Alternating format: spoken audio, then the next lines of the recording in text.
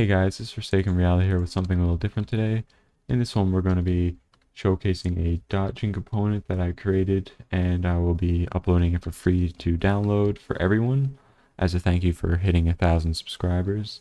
Honestly, never figured I would hit 1,000 subscribers so soon at least, but it's nice to hit my first little milestone along the way.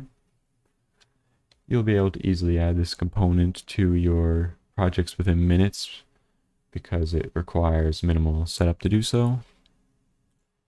And I'll also be recording some videos on how to do that as well. I'm sure people will have some questions on how to do some different things with the asset.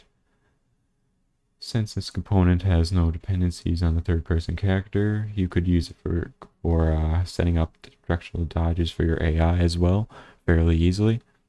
And I might end up recording some videos on that in the future if that's something people want to see.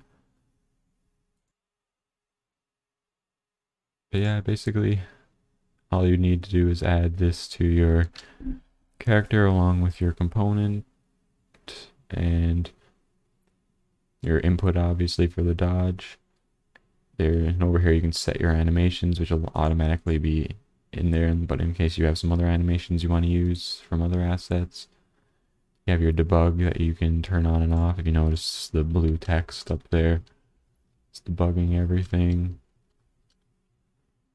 And we can turn that off simply like that, and it will just not debug anything.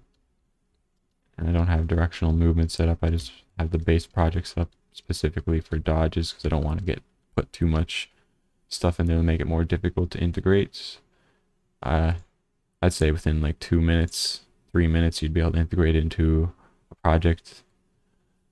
Basically, this right here will help you control the animations, so that if you notice, there's actually upper body and lower body animations as well.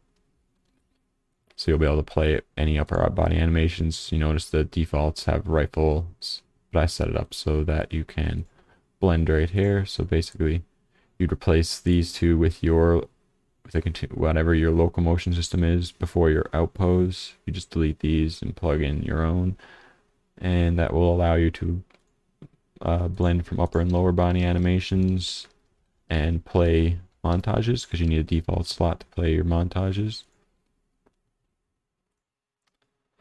Basically all the system really is the rolling animations there, and all the system is inside this rolling system right here. Just some data and the rolling component itself. Functions are up here, but everything is handled within the component. There's nothing set up in the character other than this specific thing, and you just add your component here, your rolling component, and just set up your input. And it'll also come with the animations. That's gonna be everything for this video. Well, I guess it's not helpful. I guess it is helpful. It's a free asset that you can download and do whatever with yourself. But if you have any questions, suggestions, or comments, feel free to leave those in the comments section below, or join my Discord community using the link in the description. Thanks, and I'll see you on the next one.